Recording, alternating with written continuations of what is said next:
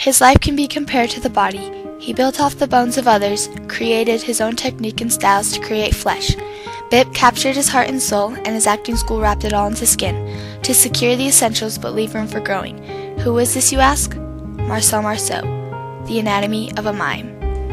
In spite of a difficult childhood, Marcel Marceau overcame his environment to revive modern pantomime by building off the ideas of the founders of mime, appreciating the audience, and taking a non-analytical approach to his performance. Marceau was inspired at an early age by silent film stars such as Buster Keaton, Harold Lloyd, Laurel and Hardy, and most of all, Charlie Chaplin. He once stated, "When I was 5 years old, my mother took me to see Charlie Chaplin's moving pictures. I sat entranced. It was then I decided to become a mime." After seeing another Chaplin film, he imitated animals, people, and objects for neighborhood children while dressed in his father's large dress pants.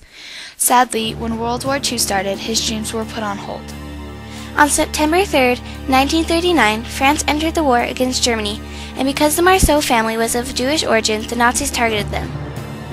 In order to protect themselves, the family changed their names from its original Mangel to Marceau in honor of the French general François Séverin Marceau de Gravieres. The war became personal when Marceau's father was sent to Auschwitz, eventually dying there in 1944. After their father was sent to Auschwitz, the Marceau brothers fled to Limoges, where in 1940 they joined the French resistance. Marceau changed the ages on identification cards of French youth, making them too young to join labor camps. Using only a red wax crayon and ink pens, he saved the lives of many. His other task was not so easy. Dressing as a Boy Scout leader, he would lead children whose parents were in the French underground or wanted by the Gestapo through the Alps to Switzerland, in hope of leading the campers to safety. Looking back, Marceau wondered, would I have the courage to do it again? Although he continually risked his life for his countrymen by saving children, he was not finished helping with the war effort. In 1944, Marceau attempted to enter drama school, but withdrew because his draft number was called to serve as a member of General Patton's army. With excellent English skills, Marceau became a liaison, as he fought alongside American soldiers in Germany from January to April in 1945.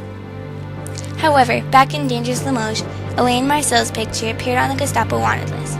Once again, the two brothers fled to Paris under false names and identification papers. Marceau later said, "The people who escaped the concentration camps could not talk about them. They didn't know what to say. I have Jewish origin, perhaps." That counted in the choice of silence, as a mime, subconsciously. It was very clear that his experience with the war affected him personally, and it affected his work. Some of the themes in his work express his ideas about humanity and his feelings about the war. He actually did a piece called "Bit as a Soldier." Once in Paris, Marceau went to Maison d'Enfants de Sèvres, an orphanage where he taught dramatics. His character Savage was a hit among his child audience. Friday evenings consisted of a new play that Marceau invented himself, and on Saturdays he imitated Charlie Chaplin for the delight of the children. By a stroke of pure luck, he was seen performing by a theatrical historian and told to go at once to Charles Dulin to secure a spot in his mime school.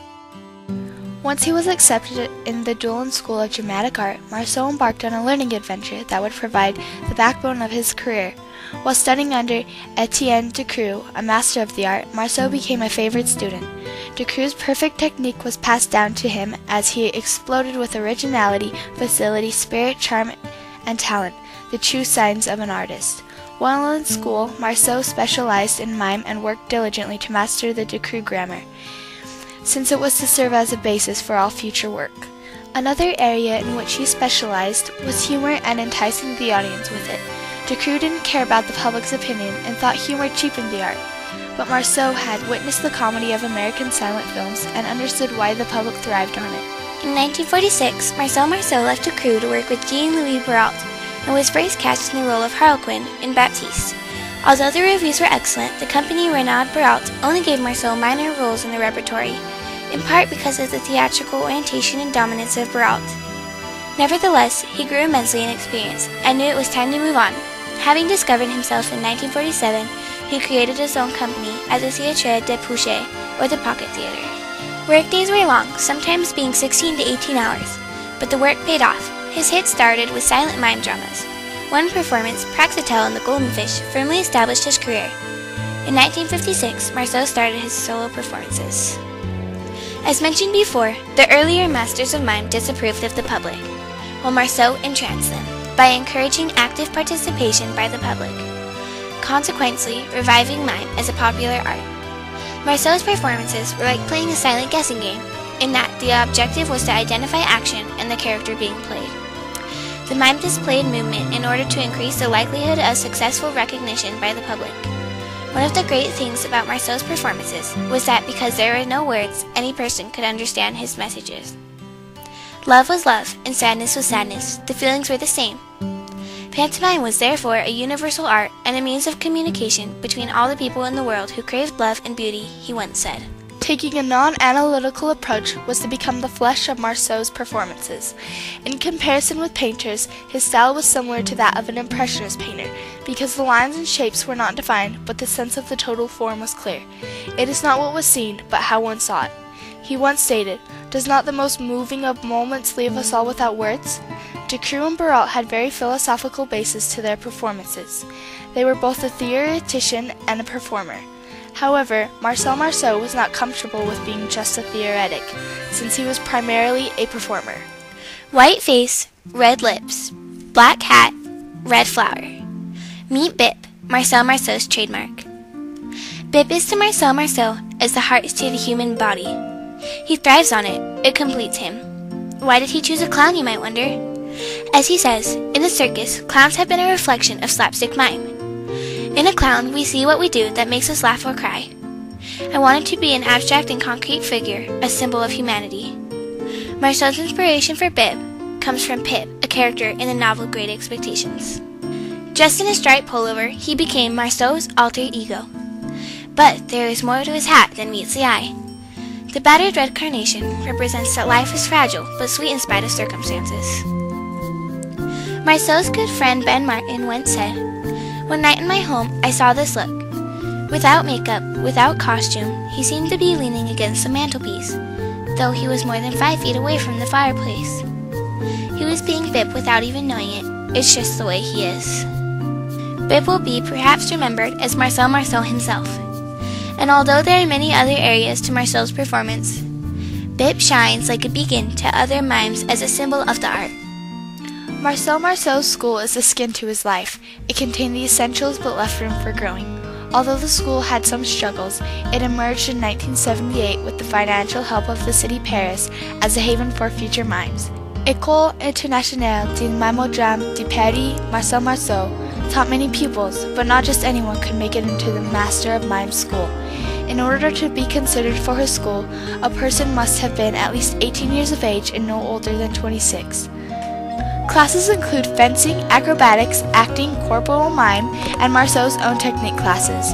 In 2005, when Marceau retired from the stage, he also retired from teaching and closed his school officially. Sadly, on September 22, 2007, in the town of Southwest Corse, France, the world was struck with tragedy by the death of Marcel Marceau. In the end, though a full life had been lived and a legacy passed on, universally considered the world's greatest contemporary mime artist, Marcel Marceau was a true legend. He single-handedly resurrected the art of mime, reinterpreting it for jaded post-war audiences and elevating it to a universal language. Marcel Marceau was an inspiration to many, some silent and some not. By leading young Jewish children to safety during World War II, Marceau also preserved the lives and voices of many who otherwise would have been silenced forever. Michael Jackson's moonwalk is inspired from Marceau's Walking Against Wind routine. Broadcaster Jacques Chancel said, "He spoke in silence, and what is amazing is that while so many people speak and manage to say nothing, for him it was the silence that brought a whole melody of language." Marceau survived a difficult childhood, built off the bones of others, involved the audience, and took a non-analytical approach to pantomime to resurrect it and bring it into the modern world. Although his physical heart has passed on, his spirit and legacy will live on in the hearts of many for years to come.